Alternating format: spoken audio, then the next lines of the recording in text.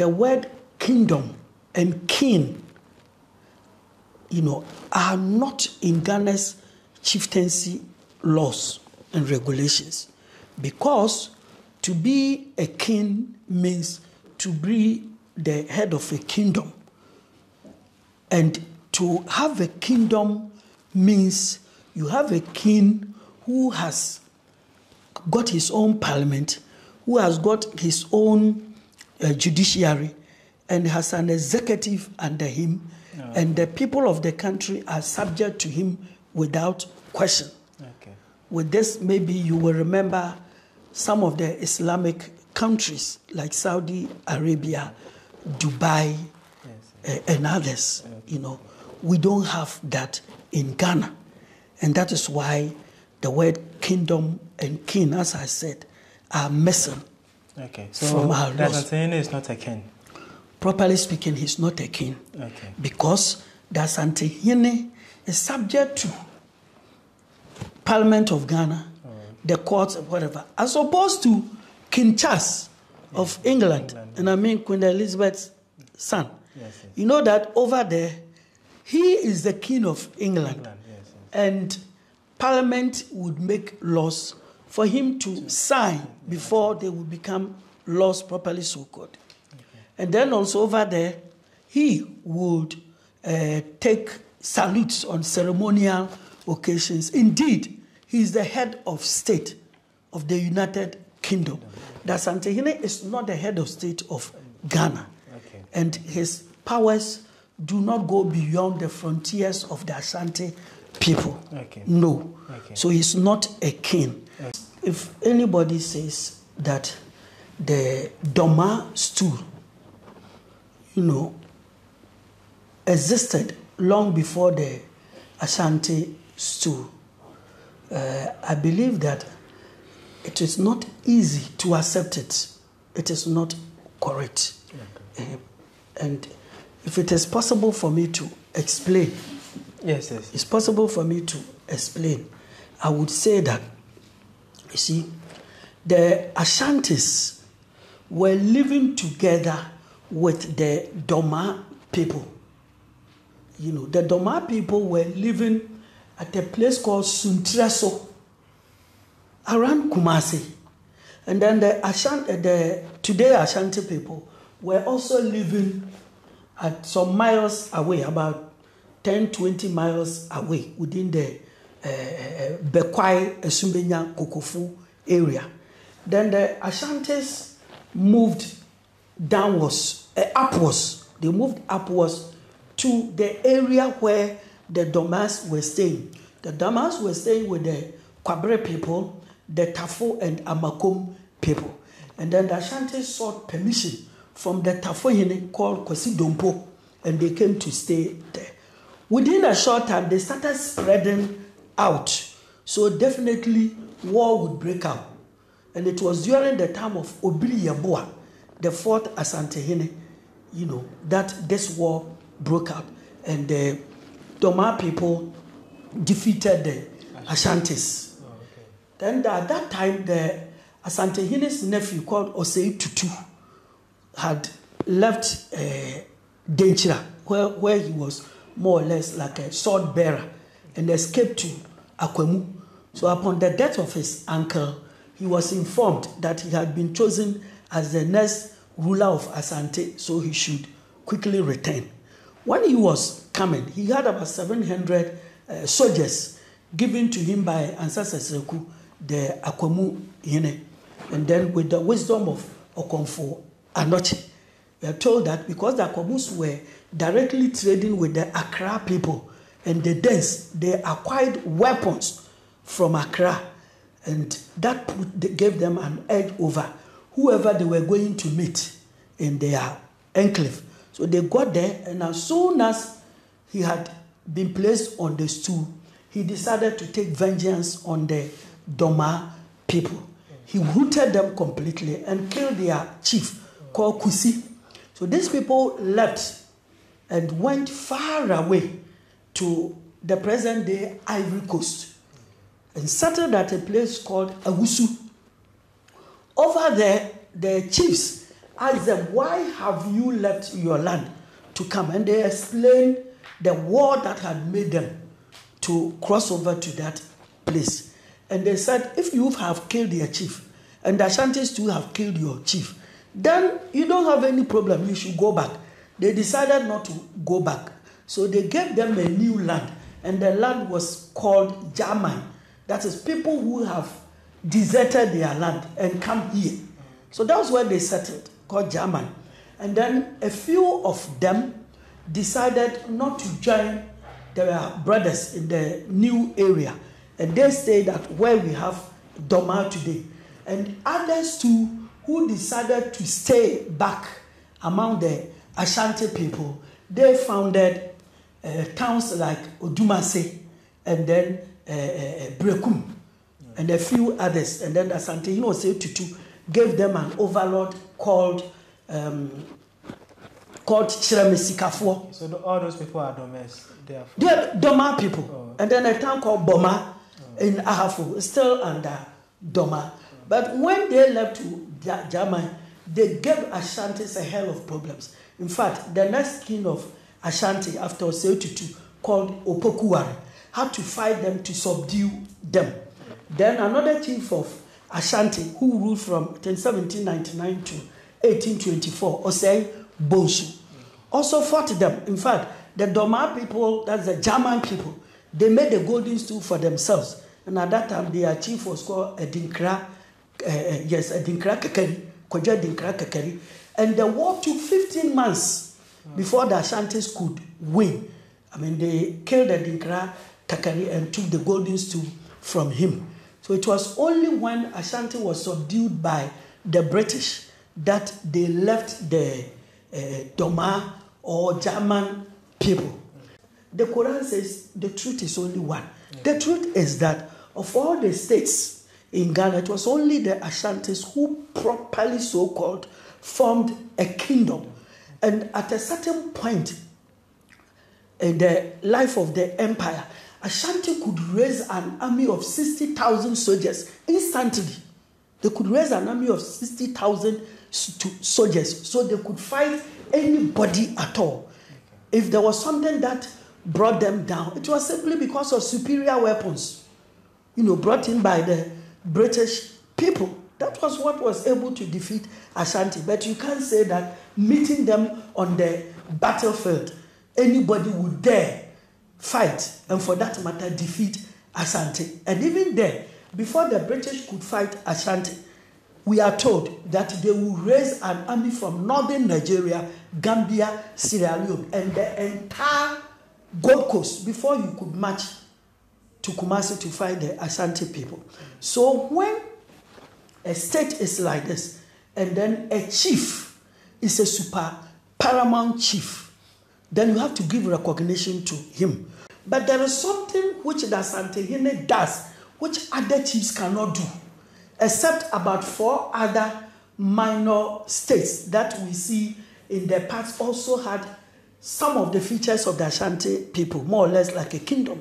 One of them is the Nanumba, the Nanumbana. One of them is the Yana, that is the Dagomba king. One of them is the Gonja king, and then the Mamprisi. These 4, they also exercise some powers like in the north among their people, just as the Ashanti. So today, they are also called overlords, just as the Asantehene. Now, to be an overlord in Ghana, some of the characteristics we see in you is this. 1, even though you are, as I've already stated, even though that person or entity is a paramount chief, all right, he has paramount chiefs under him. Yes. And it is only these 5 I have mentioned, Ashanti in the south, among the Akans, and the 4 in the north, who have these powers, yes, or who have got functions like this, that they have paramount chiefs under them. And why do I say functions? Functions because he exercises control over paramount chiefs. Okay. But as we sit here, the Domahene does not exercise any power over any paramount chief in the country. Okay. And not only the Domahene, no other paramount chief has power over other paramount chiefs. Can I continue? Okay, so I just wanted to clarify. So, in a nutshell, are you saying that the Asantehene has similar powers to the Nayere, to the Yana? I'm saying that, you see, when you say that Asantehene has similar powers, it is like he is copying them. He has greater power. They rather have similar powers as his, not the same. His is very high. So currently they have kind of... They are placed at the same status. Yes. But the Asantehene's own is more conspicuous because he came from a broken nation, so he is more recognized. Okay. You understand? Okay, so are the calls for the Yana and the Nayere to be added to the constitution justified? Because the constitution, we're talking about the law, the chieftaincy regulations. Yes. Are calls for them to be added to the chieftaincy regulations, are they justified like the Asantehene is? That is why I'm saying that they are like living in the shadows of the Asantehene. It will never be justified to put them in the same category. And if, as you are allowing me to explain, you will see that the name Asantehene there covers the rest, and it will be enough. Apart from he being on top of paramount chiefs, he also has power to install paramount chiefs. He also has power to distool paramount chiefs. And below the paramount chiefs, he goes to the level of divisional chiefs and odikros in Ashanti. And his influence is there. And these others exercise a few of those powers. Now, in the case of all others in the country, in the case of all other paramount chiefs in the country, the position of the law is that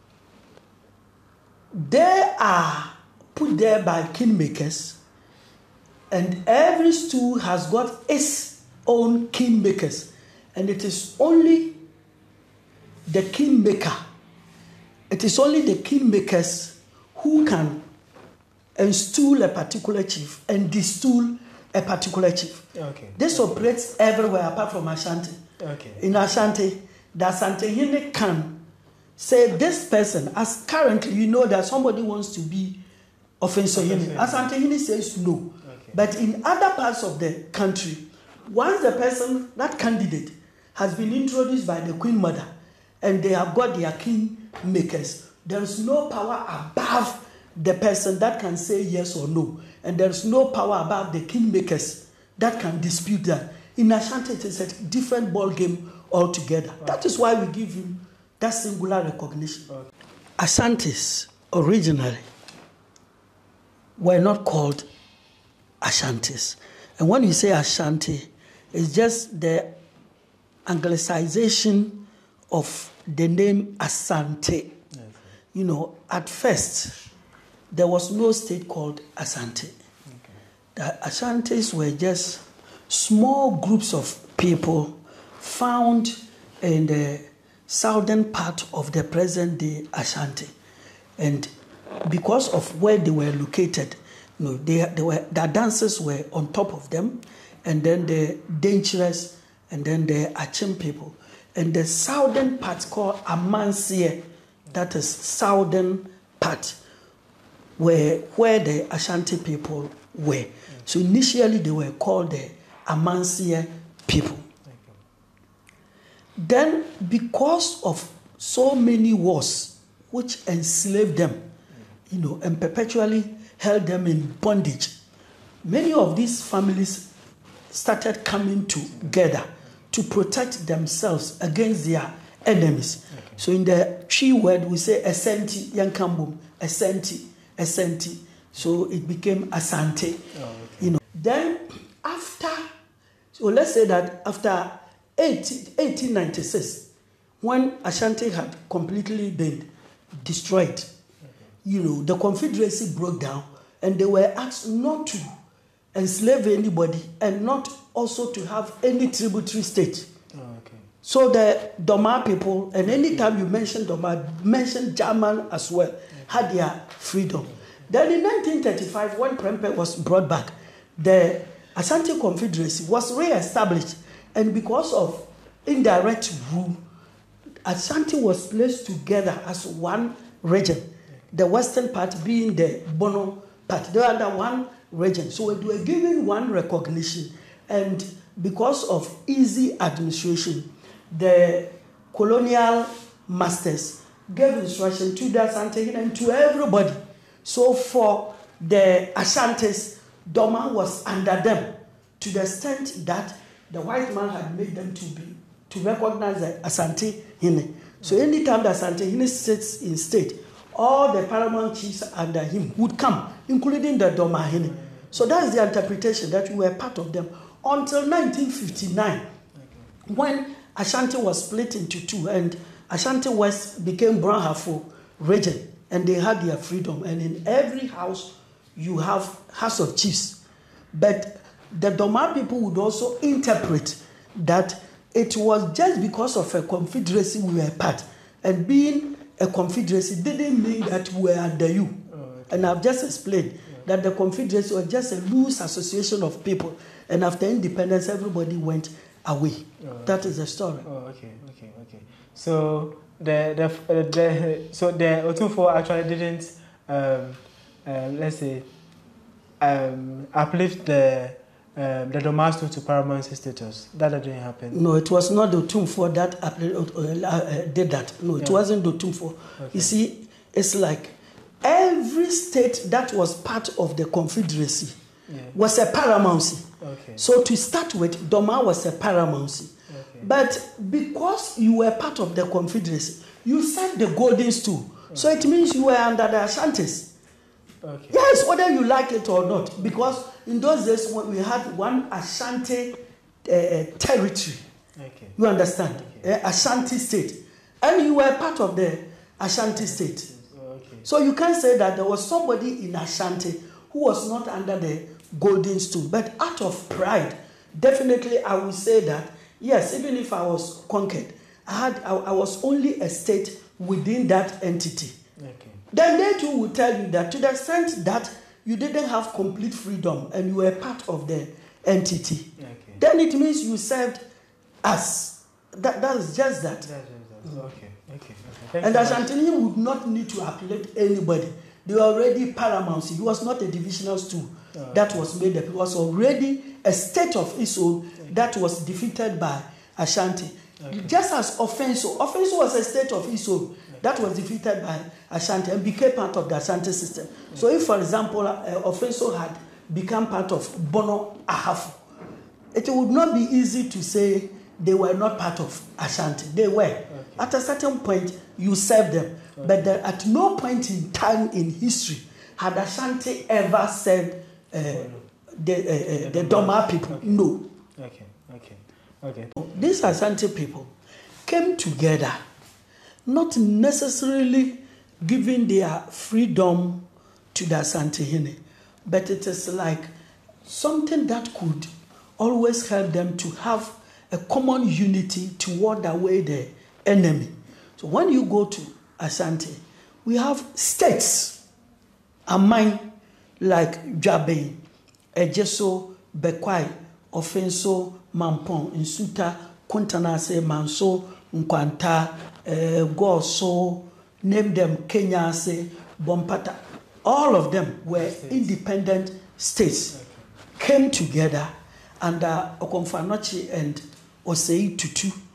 That made the golden stool for them. Golden stool not for anybody, but for all of them to see it as their symbol of their strength and unity. Okay.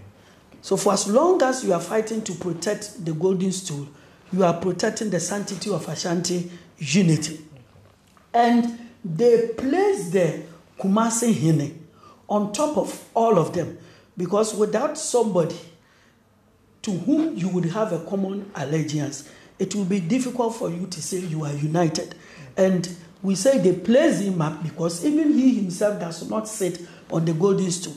Anytime that Asante Hine sits in state, you see the golden stool also sits in another stool as a separate entity. And Asante Hine serves the golden stool. Everybody serves the golden stool. And that is the beginning of the Asante Confederacy.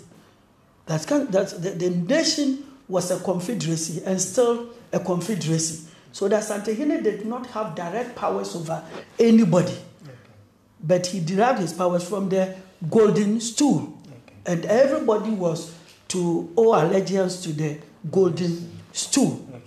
So it means that when you go to Ashanti, the states I mentioned and even more are independent Aman.